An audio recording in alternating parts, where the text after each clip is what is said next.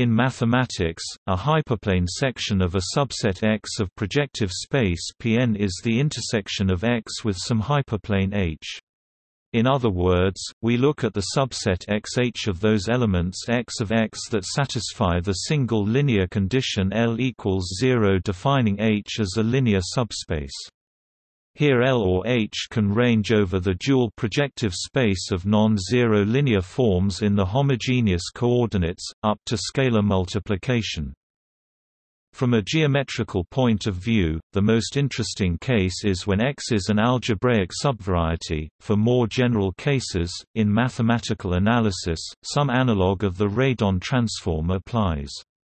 In algebraic geometry, assuming therefore that X is V, a subvariety not lying completely in any H, the hyperplane sections are algebraic sets with irreducible components all of dimension dim V-1.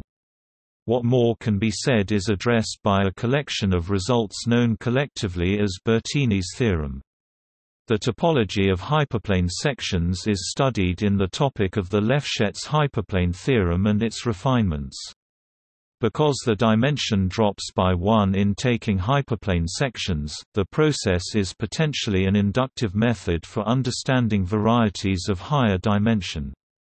A basic tool for that is the Lefschetz pencil.